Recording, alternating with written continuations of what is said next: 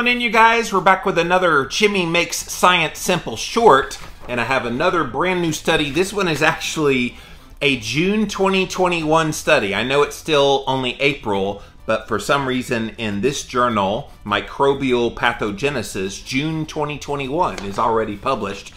The title of the paper, Gut Flora and Metabolism Are Altered in Epilepsy and Partially Restored After Ketogenic Diet. So those of you that follow my work, you know one of the big benefits that we know about a ketogenic diet, have very strong evidence for, over 100 years has been used for this purpose, is controlling drug-resistant epilepsy in children with this condition, and so controls the seizures.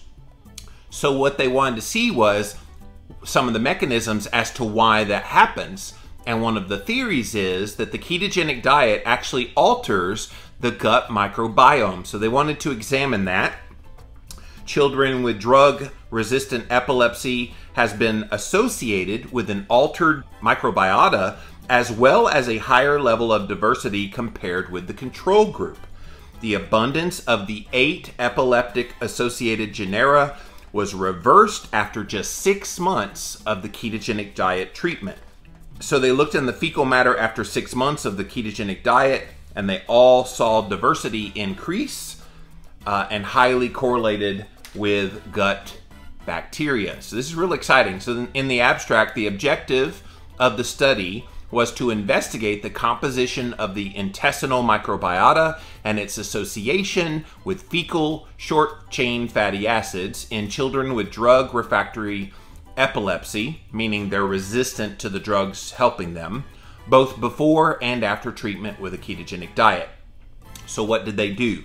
They conducted what's called a cross-sectional study of 12 children with drug-resistant epilepsy and 12 matched healthy controls to compare the changes in the fecal microbiome as well as those short-chain fatty acids. So they got 12 epileptic children who did not do well with the epilepsy medications, and then they got, I assume, probably a similar age, similar height, similar weight child who is healthy as a control.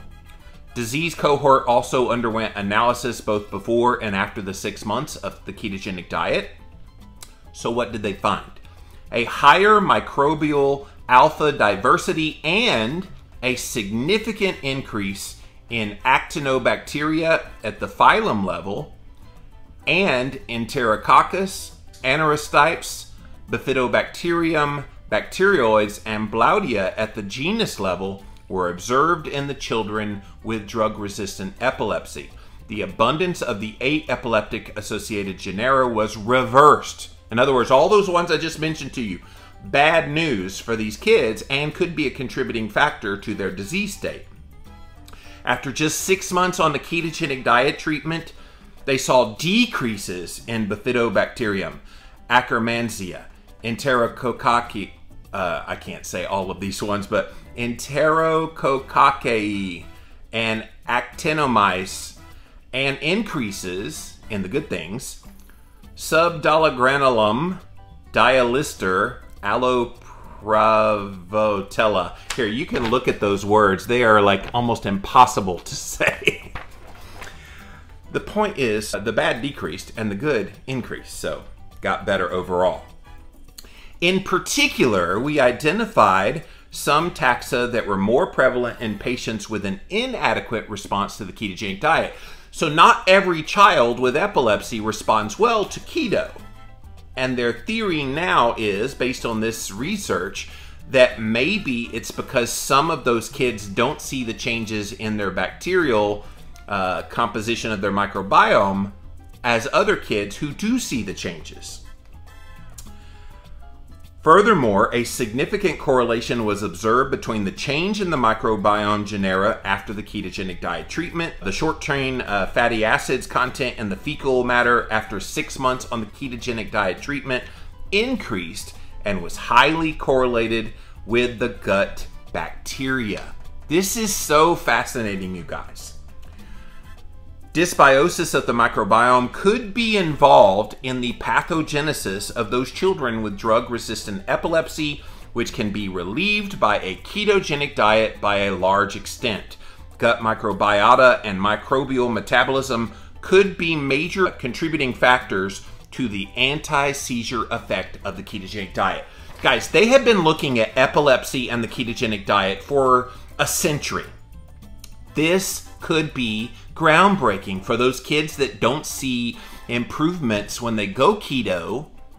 I wonder if now they do things to shore up the gut microbiome along with keto, which also helps to shore up the gut microbiome, that they'll see even more results. This is exciting for those in the epilepsy world, but I would even extend it beyond epilepsy, because we know a lot of the epilepsy research is now being used as a basis for further research on other brain and neurodegenerative types of diseases. So stay tuned. This is good news. Now, it's a small study. Don't get real excited about 12 kids. But the point is, if they can prove it in a small study, they're going to do larger studies. And then, who knows? What about Alzheimer's disease? What about traumatic brain injury and some people maybe not responding well? What about other brain health types of things that a ketogenic diet helps with some people but not others? What about the ones that it doesn't work as well with? Fix their microbiome and the ketogenic diet heals their body. Pretty fascinating, right? That's it for this episode of Jimmy Makes Science Simple Short. Thank you so much for joining us, and we'll be back again soon. Hey guys, you know I'm all about healthy nutrition, and I have a brand new product I want to tell you about called Athletic Greens. This is not just a multivitamin. It has 75 essential elements that you want to have in your diet, from probiotics to greens to digestive enzymes to prebiotics. There's so many things that they pack into the Athletic Greens. The main reason why I love them is it puts it all in one place. Like literally you'd have to a la carte buy all of these different supplements, and they do it all in one package. So if you go to athleticgreens.com/Jimmy, and you can get a special discount if you go there, and the discount is you get a free 1-year supply of their vitamin D as well as some of their travel packs. Go check it out, you guys. athleticgreens.com/Jimmy.